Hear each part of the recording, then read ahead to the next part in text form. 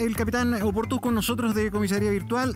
Capitán, a ver, la imagen que tenemos en pantalla, si la ponemos a pantalla completa, es lo que está pasando en vivo en el centro comercial más grande del país que ha hecho su reapertura hoy. Vemos mucha gente. ¿Cuál es el aforo? Porque la fase 2 se endureció en ese sentido. ¿Cuál es el aforo? Se supone. Así es, Gonzalo. Buenos días, buenas tardes. Buenos días. Ya. Saludarlos a todos en el panel. Buenos días, buenas tardes. Estaba por ahí.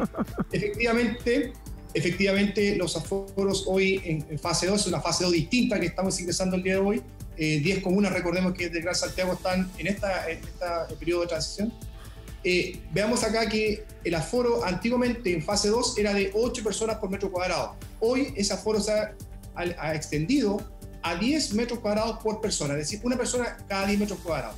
Ahora, este centro comercial, que es un centro comercial muy amplio, lo que tiene que hacer aquí es poder otorgar una entrada única para poder controlar cuántas personas están ingresando y de acuerdo a su metraje sacar la cantidad de personas que pueden estar en los pasillos, digámoslo así, y también las tiendas que están al interior, porque aquí tenemos todos los aforos. El aforo principal es el del centro comercial, en su amplitud máxima, ¿verdad?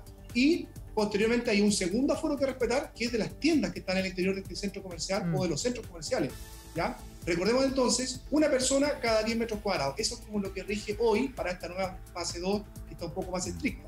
Ahora, claramente no se ve la imagen que estamos viendo, capitán, en vivo. No se cumple, es bien difícil. ¿Quién va a fiscalizar algo así dentro de un mall? Difícil, bueno, la vez pasada llegó la Seremi. Sí, pero bueno, ya a cada mall van a estar llegando todo el tiempo, es difícil.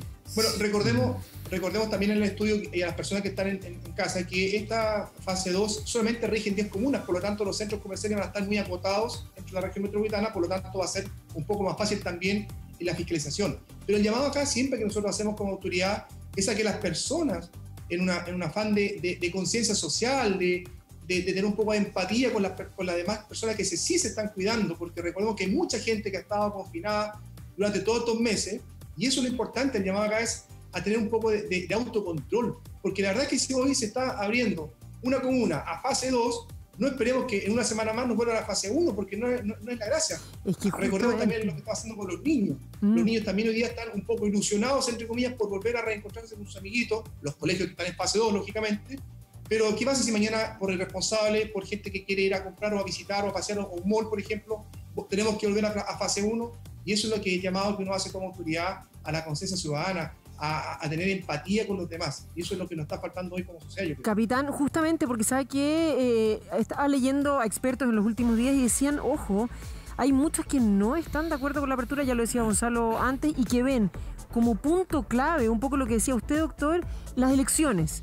Y que tal vez habría que haber, por duro que fuese, por complejo que es, haber mantenido la cuarentena hasta esa fecha y de ahí en adelante haber empezado a tener una apertura y bastante gradual, porque lo que dicen es, sí, efectivamente, puede que hoy día estemos con un poquitito más a la baja, pero esto sí o sí, inevitablemente esta apertura va a llevar a que los números vuelvan a subir. ¿Usted lo considera así, doctor, o no necesariamente?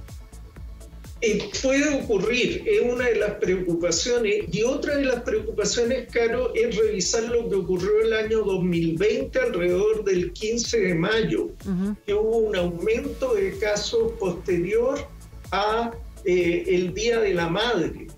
Entonces, esta fecha donde la mayor parte de la población celebra, hace compras, etcétera, también favorece incrementos de contagio.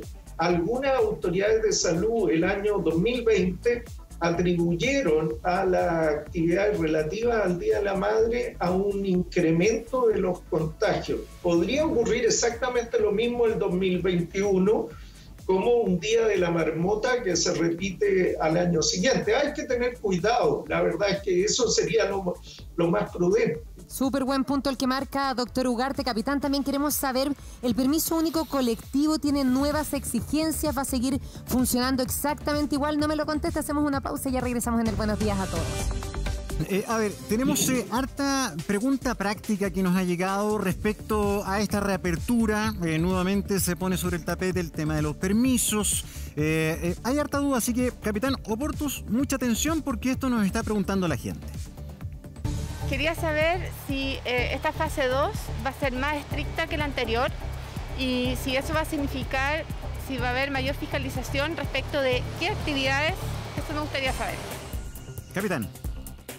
Claro, la pregunta ahí que nos hace nuestra amiga es que efectivamente esta fase 2 es distinta, tenemos que tomarla con más cautela, ya lo conversábamos ahí con el doctor también, ustedes aquí en el estudio. La fase 2 distinta significa que va a haber un poco más de restricción, ya lo decíamos, los aforos cambian en cuanto a la cantidad de los centros comerciales que estamos viendo en pantalla. También tenemos que los gimnasios que en fase 2 antigua sí abrían, hoy no van a poder abrir en lugares cerrados, ¿ya? Sí lo pueden hacer en espacios abiertos y con un aforo máximo de 10 personas haciendo deporte. Y la otra oportunidad para hacer deporte también está dentro de las franjas horarias, que eso no han sido modificadas, la franja horaria Elige Vivir Sano. También los restaurantes pueden volver a abrir siempre y cuando lo hagan en terrazas, y estas terrazas también tienen que tener sus aforos limitados por mesa, que son 4 máximo. Además, entre mesa y mesa tiene que haber un espacio mínimo de 2 metros y lógicamente que respetando todas las medidas sanitarias. Ahora, en cuanto a las fiscalizaciones, déjeme decirle que no hemos parado un día ni un minuto en fiscalizar y estar en los lugares donde nos han llamado o donde se ha requerido fiscalización. Tanto la autoridad sanitaria como también Carabineros prestando apoyo cuando somos requeridos también por ello. Así que eso no va a variar y no ha variado. O sea, hoy día no porque estemos en una fase 2, entre comillas, ya acercándonos un poco a este desconfinamiento, vamos a bajar la guardia y vamos a empezar a como que era todo normal como era antes de esto. Capitán. Así que las fiscalizaciones van a seguir, ¿ya? Eso. Mucha pregunta de la gente, entonces para que usted pueda contestar todas las dudas, vamos con otra amiga que le quiere hacer una pregunta. ¿Las comunas que están en cuarentena pueden venir a trabajar a las comunas que están en fase 2? Capitán. Buena pregunta también, porque la verdad es que hay muchas dudas respecto a eso.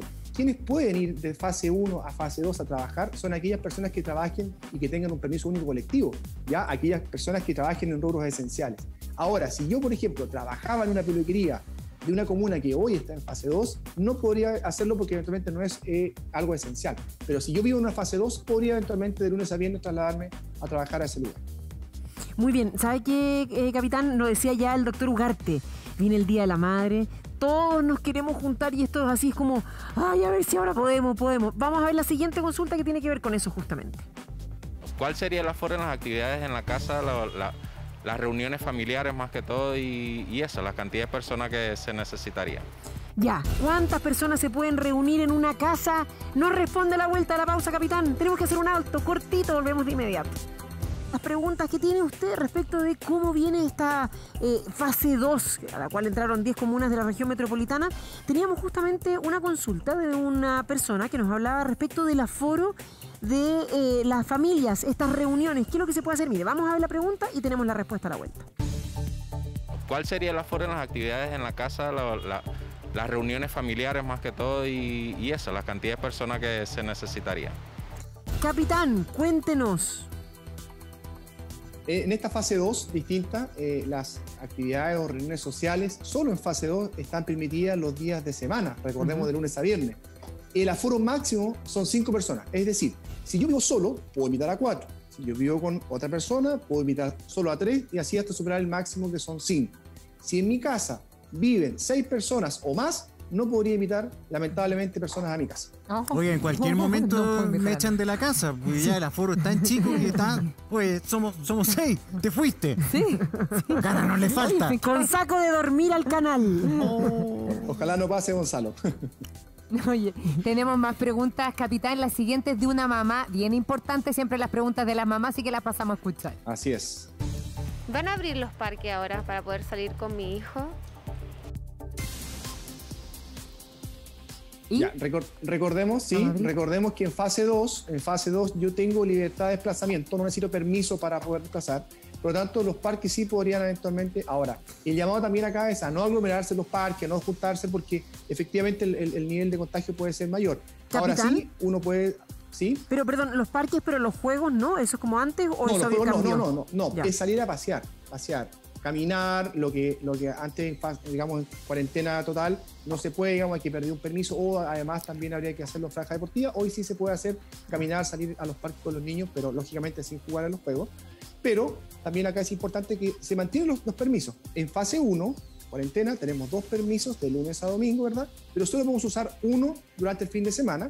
Y en fase 2 tenemos solo un permiso que rige, porque recordemos que lunes a viernes podemos hacer actividad hasta las 20 horas, por lo tanto ese permiso podría estar para el fin de semana, utilizarlo para alguna actividad que me quedó pendiente, o eventualmente en la semana, si tuviese que, por ejemplo, ir a una consulta médica a una comuna que esté en fase 1, yo podría usar ese permiso para poder desplazarme sin ningún tipo de problema.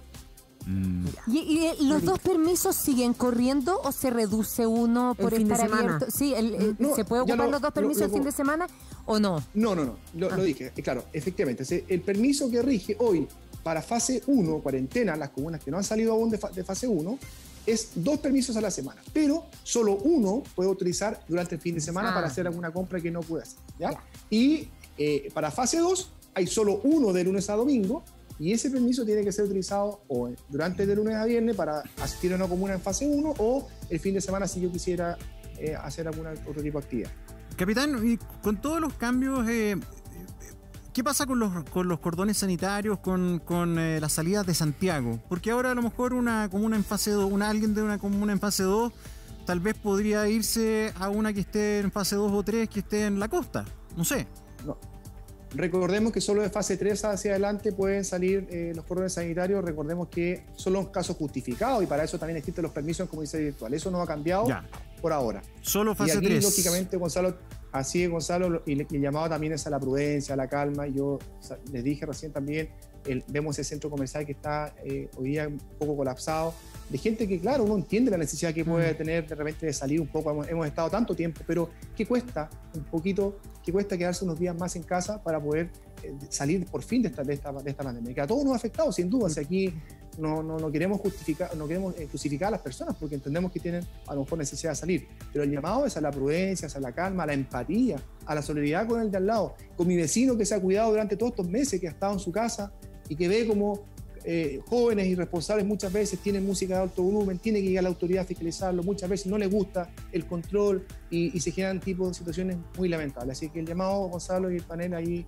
a la comunidad a autocontrolarse y esperar con paciencia este desconfinamiento. Seguimos con preguntas, capitán, de la ciudadanía, preguntas que le interesa a la gente también. También de los chiquillos, aquí algunos en el estudio, otros veíamos el otro día también las últimas noticias, matrimonios, que para ellos son muy importantes, que necesitan esto para salir una vez a la semana.